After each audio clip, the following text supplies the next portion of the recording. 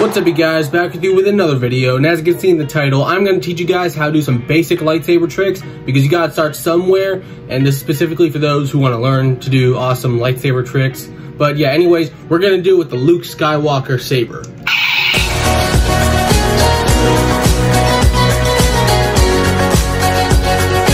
This video is sponsored by Damien Sabers. They hooked me up with this Luke Skywalker lightsaber, and they make authentic and duel-ready lightsabers. So once again, thank you Damien Sabers for the saber. I'm gonna use this to help you guys on how to do some lightsaber tricks.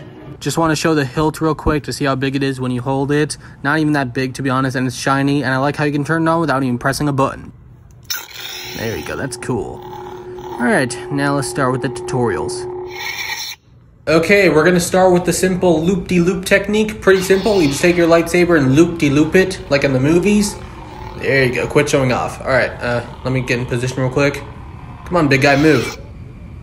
Alright, there you go. Alright, so yeah, you just want to tilt your lightsaber, make sure it's upside down, and when it's upside down, make sure it's in between your index and thumb finger, and bring it back up. Pretty simple. Now let's try it.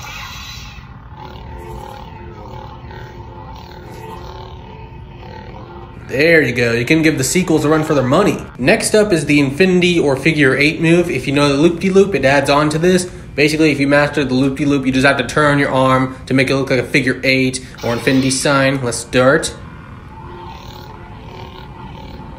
Ow, my leg.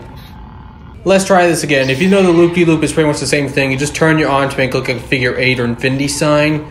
Okay, quit showing off, dude. Alright, cool. Now, yeah, just go slow. When you're doing the loop-de-loop, make sure to turn your arm to the other side. That was a terrible presentation. Let's try again.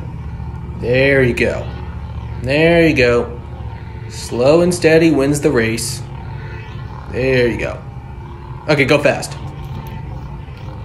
You can definitely beat Rey Skywalker with this move. And you can also do upside down.